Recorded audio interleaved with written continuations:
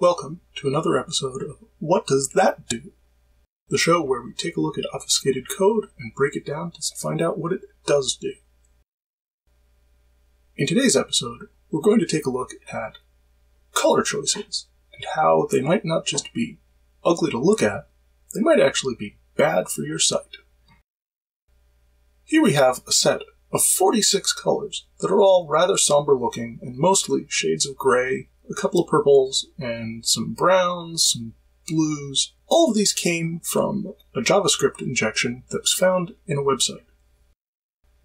Here we have the code with the colors for both div and CSS, supposedly, along with an array of supposed CSS indices, a color picker, and then some more manipulation and a function to check the quote-unquote div styles.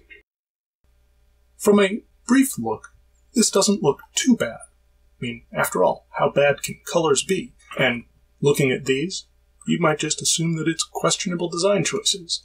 If we take a closer look at what this code is actually doing, we'll see that what we have is actually a malicious script. The first thing we have is a check to see if def's colors is defined. In other words, if this has been run already. If it hasn't been run, we define def's colors, so it only runs once, and then we define 3 arrays, the 2 with colors, and this array of just simple numbers, and then we create a new array here with 10 elements in them, and then we take this function, div_pick_colors, and we pass it in the array of CSS colors here. Now, div_pick_colors is just going through the list of colors itself, one by one, and converting them from the string with the # in front of it into separate 2-character hex codes. We can see that here, where we're defining a new empty string and then looping over each of the elements in the past array. And here, the interior loop is going simply from 1 to 7, and we're getting the substring of the color starting from the position in the interior loop and getting 2 bytes. If the substring is not simply 2 zeros, we convert the value from base 16 to decimal, and then subtract 15. So, for example, here we have 2f8281. 2f is converted to 47, minus 15 is 32, which is a space, and so on. Now, that gets set to var s, and then c here, var c, is just a reference to the CSS indices. The next thing that the code does is set the first element of this empty array to the returned value of the conversion for div colors here. And then lastly, what this does is go through the indices, pulling out and reconstructing different values in the array, and then setting ct0 to itself again. And then the last thing that happens is the code goes in and looks for elements based on the index from the CT array, grabbing the first one. If it is there, it retrieves the element again, creates a new element, sets up the display style and attributes, appends it, and then creates another one and does the same thing. If that fails, it simply writes out 3 other values that are concatenated together, and then sets a timeout again to repeatedly do that every 500 milliseconds.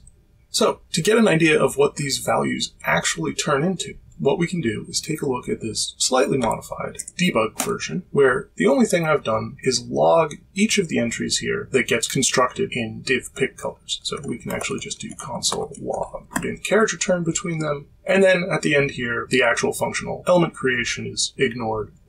And then what we can also do here is for I equals 0, I less than ct.length, I plus console.log ct I plus carriage return. And now if we run this through Node, what we can see is the first element, or ct0, is actually this string here with this URL here. Additionally, there is this string with body, div, display, none, iframe, some more div information, an iframe construct, and a URL query. And then we see it broken out into what each of the CT elements are. In the end, what we have here in check div styles is that the code is looking for CT1, which is a body, getting the first element, creating a new div, which is CT2, setting the display to none, which is CT4, setting the attribute directly for display none, and appending that, and then creating a new element, an iframe, with the source being this URL, and again, setting an attribute, the source is CT0, and appending that. And if it doesn't work, the catch will write out CT6, CT0,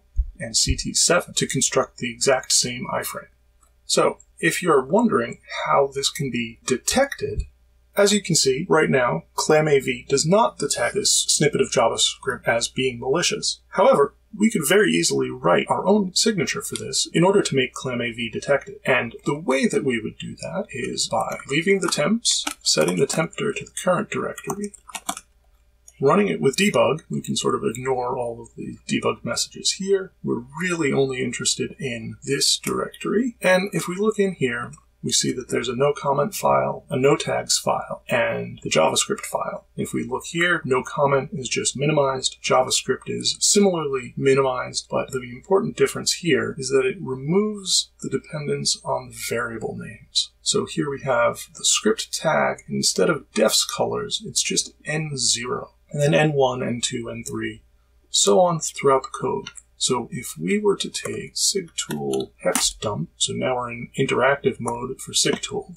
we can take all of this here, put it into the interactive sigtool, and we can take our hex encoded text here, and we don't want the 0A at the end because that's the new line that we use to enter it. We see that this is matching on ASCII text and specifically HTML. So we'll make this a body-based signature. So my sig anti-color 220116-0. We will target this at any file, at any offset, and we can take this and put that there. And now what we want is just to go and continue grabbing additional strings here and converting them to hex. So in this case, it is. So we need to set the offset down to be able to grab here. So we can say that that's, we have how many colors? 1, 2, 3, 4, 5, 6, 7, 8, 9, 10, 11, 12, 13. 14, 15, 16, 17 colors here. Each of them are 7 characters long, so that's a little bit more than 100 characters. But hex-encoded characters can include extra information on them. They can be 6 or 8 characters long, so we can say, let's call this 250 characters to the next set. And we have 1, 2, 3, 4, 5, 15, 25, another 29, so 29 times 7 is about 200, or 300 is probably a good range there to get us down to here. And now, as long as the colors are the first 2 arrays, this signature should work just fine. And then what we can do is literally grab this entire function, throw that through hexdump, and if we give this another 250 characters, we now have a reasonable body-based signature. And just to give you an idea of what that looks like, here we have the definition, and we can see the wildcards in place here, and here, and here. And since this doesn't care about the order of the arrays, this is probably a pretty good signature to catch this kind of suspicious behavior. We can, of course, enhance this by grabbing the function down here, where we're actually appending the child to the existing page. So let's do that, and this is, we'll just call it 500 characters there, and then we can see that this has expanded the signature. And now if we scan this again, we now detect this as mysig anti-color unofficial, which is great. If we wanted to, say, make this a little bit more robust, we could create a logical signature in ClamAV, and we would do that by lsig anti-color 2022-0116-0. We use semicolons to delimit the fields here. We can, again, target 0, and now we have to create a set of logical expressions here. For now, we'll just say 0, so the first logical subsignature needs to be true. And now we can get to creating these subsignatures. We can start off with something very basic like this, checking to see if there's a type of for a variable that's undefined, and then setting it to a 1. But we all know that that's going to create a lot of false positives. So the next thing that we can do is we can go and get var01 being a new array, and then we can do a quote and a hash, so 22, 23, and this is where we're going to get creative. We can say 6 to 8 characters, followed by a quote and a comma. So now we have 3 subsignatures here so far. We have the initial one that's checking if it's undefined, we have the array creation, and we have something that'll match quoted hex-encoded colors. And then the next thing we can do is look for if n. That will tell us that we have a new variable, followed by how many characters are we looking for here? JavaScript normalization will make 3 characters. So we can look for 3 characters there and be pretty confident we'll find everything. Followed by the not equals 0, 0 and another start of a normalized variable. Then 3 again, plus equals string car code, 3 again. So that'll be another subsignature there. And then if we go and grab this function here, we really can just say this call with the n.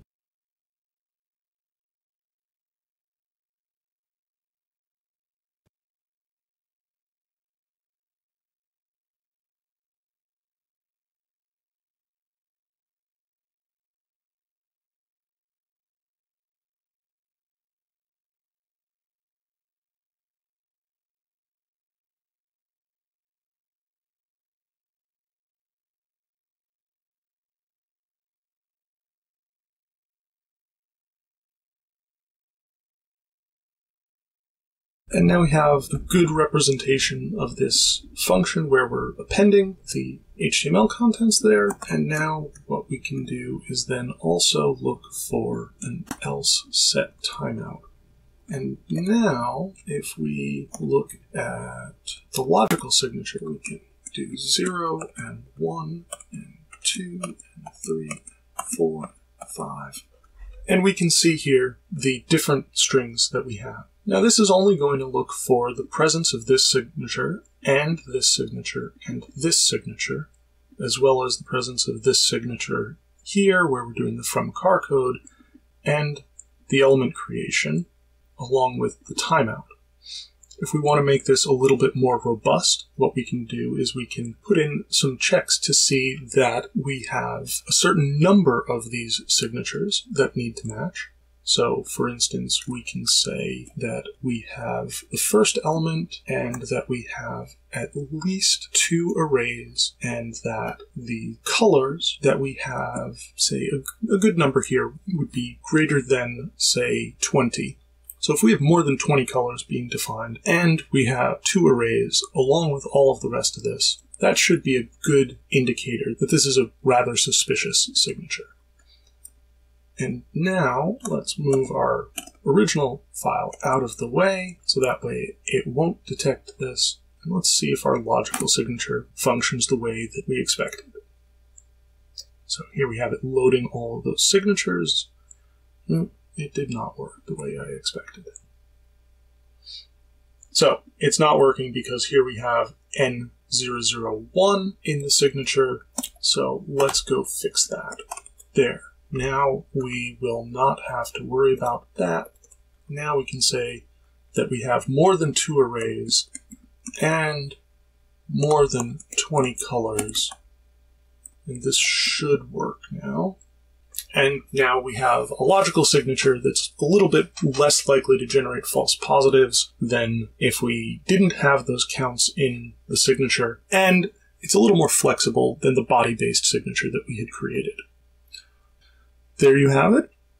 Hopefully this gives you some insight into how this color-encoded JavaScript malware works and how to create some rules and signatures in ClamAV to detect this.